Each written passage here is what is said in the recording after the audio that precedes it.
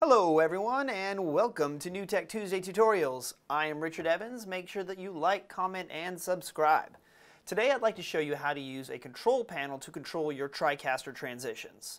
So not only can you manually control your transitions via the T-bar, but you also have access to 9 different presets and their speeds via convenient controls right on the control panel, making the way that you produce your shows a lot easier. So let's dive in and take a look. Alright, so here we are in the TriCaster TC1 interface, and I'm going to show you how to go through your different transition presets and controls on the interface before I show you how to do this on the control panel. Alright, so let's take a look at this portion of the screen. I've minimized everything else on screen. We don't need to be looking at our DVRs or anything else, so I'm just going to have it stripped down pretty simple here. So this is the area of your interface where you would go through and assign different transitions. So for example, we go through here and we have, click on that, and that'll expand the 9 different presets that I can use at just a click of a button. Now you'll see that my presets number 1 and 2 are fade. That will be there by default, kind of your typical transitions. But then you have these other options here, these 7 other presets to go through and select your own transitions, which you can access by clicking on this plus button. And this will open up a media browser and show you all of the different transitions that are available to you, either the ones built on the TriCaster by default, or any of them that you've made, say, in Animation Store Creator, for example. All right, so let's just go ahead and click that one. All right, and bring that in here, and let's go back into it. And now you'll see that I have that that clockwise door transition available in here, along with a couple other ones. And I am going to select. Yeah, we'll leave it on this one for now. And then so if I wanted to, I could switch those pretty quick. So for example, I have that selected, and I can go through on my broadcast and bring my transitions on. So you'll see that that's firing off whenever I hit the auto button. And if I want to change it real quick to the guitar one, boom, have that selected and make that go across. Now these are going across pretty slow right now because I currently have my speed of this as 5 seconds. Now I can also change the duration of those by using the defaults, the slow, medium, or fast, and I can assign those as well here. Or I can just type in the numbers manually. But this is where you would go to kind of just go through and modify your transitions a little bit. Now to fire off your transitions on the TriCaster interface, if I use take, that will just do a cut. But I can also use auto, and that will then basically use the settings that I have here. It will say trigger off this transition plus whatever time you've selected here. So let's go ahead and do that for the guitar, and whoosh, there we go. Cool. All right, and then also you have a T-bar here, and if I move that down manually, you'll see that I can kind of stop, animate it while I'm doing this, move it back and forth, etc. for a transition as well. And this is kind of here to kind of give you an interface effect for a physical T-bar in the event that you do not have a T-bar on a control panel. But in this situation, we do have a control panel, which is the subject of our tutorial today. So here is the TriCaster 2-stripe control panel. And let's go ahead and take a look at some of these things as far as how we would modify our transitions.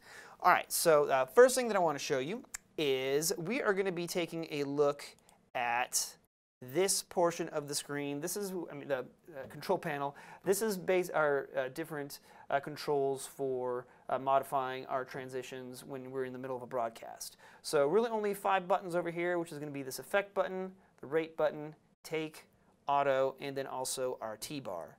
All right, and so let me go ahead and just show some of those a little bit. So if I use this T-bar, if you look on the interface now, that software T-bar will move that up and down.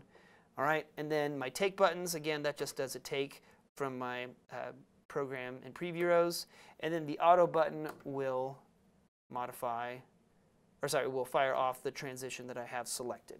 Okay, so that being said, the other controls here are going to be this effect button and the rate button. And I want to take a look at this effect button here first. And for me to do that, what I'm going to do is hold this button down, and then let me zoom over to another part of my control panel here. So let me zoom out first and show you what's happening now is whenever I hold this button down, the main line here of my two-stripe now is giving me access to my 9 different presets that I have on my TriCaster transitions. All right, now if I did the same thing up here for my two-stripe, kind of the same concept. It'll do the same. It'll let you have access to whatever transitions you have on the stripe that is controlled by the stripe that you have up here. And if you have a 4-stripe control panel, well, then you got 4 of those bad boys to stack up. All right, but I'm just going to focus on the bottom one here because the same rules apply to each of those stripes. All right, so again, I'm going to hold down Effect and let me zoom in to show you what that looks like now. All right, so now instead of our inputs 1, 2, 3, etc., now you have the names of the different transitions that were in those presets, like I showed on the interface here. All right, so if I select it to cut, well, it'll go to cut, fade. I also have my clockwise door, etc. Within these. So then I can select. So let's say we're going to stick with the guitar one because that one's pretty noticeable. All right. So now I have guitar loaded in there, and I can now let go of my effect button, and that has been changed accordingly. Okay. So the next thing I want to show you is this knob here. What this will allow you to do is to manually set the time for your transition. So if I just go ahead and turn it clockwise, you'll see on the interface now that I am moving that up incrementally by different frames. So I have 3 seconds, 4 frames, yada, yada, yada. So I can move these like that just by turning them. So I can really dial it in if I need to have a specific time going on here.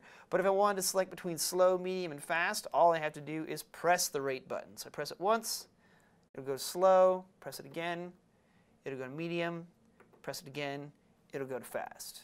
All right? So this gives you different options and being able to do this really quick and on the fly and not having to go, oh, let me turn over and grab my mouse and do this all manually here. Since I already have those presets in, I could go and do this really simply. So if I want to say zoom out, all right, so let's go ahead and bring up that. I'm going to transition from my input 3 to my input number 2. Let's do this real quick. We'll say effect, non-additive, cool, auto transition. Boom, did it like that. I didn't have to do anything else. Go over here, back to guitar, auto transition, or do it by hand. So this will make your life in transition land super easy and can be kind of fun when you get to start to play around with this stuff. You feel like a Death Star laser operator when you're doing this. So I definitely recommend checking this out, trying to do this on your own, and have some fun. As you can see, using the control panel to control your transitions is a great way of streamlining your productions. I hope this video has been helpful, and if you'd like to learn more, click subscribe on the NewTek YouTube page at youtube.com/NewTekInc. And if you're looking for more detailed training, check out NewTek University at newtek.com/NewTek-U. And for more information on NewTek products and services, contact your local reseller or visit our website, newtek.com. And also, if you're sharing your work on social media, tag us using the hashtags NewTek or TriCaster. I love going through social media and seeing what all of y'all are working on, and it's been pretty awesome. Thank you again for watching, and I'll see you next time for another edition of NewTek Tuesday Tutorials. Yeah.